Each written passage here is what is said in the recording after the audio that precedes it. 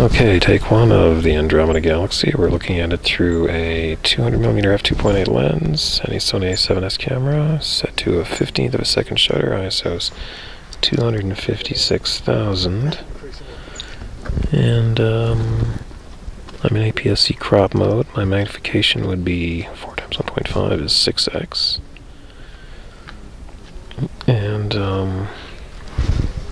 you got a central core and a little hint of the spiral structure from the lower left and upper right direction diagonally, say from like 8 o'clock position to the 2 o'clock position. I'm not sure if the satellite galaxies are visible.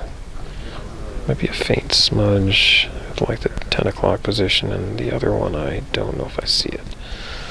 But this is Andromeda. It's 6x in real time, a little noisy because we got high ISO, 256,000, 15th of a second shutter, but this is what the Sony A7S camera can do. But it's got a halfway decent lens on it, and this one's not bad. Okay, Andromeda. Hope you like that.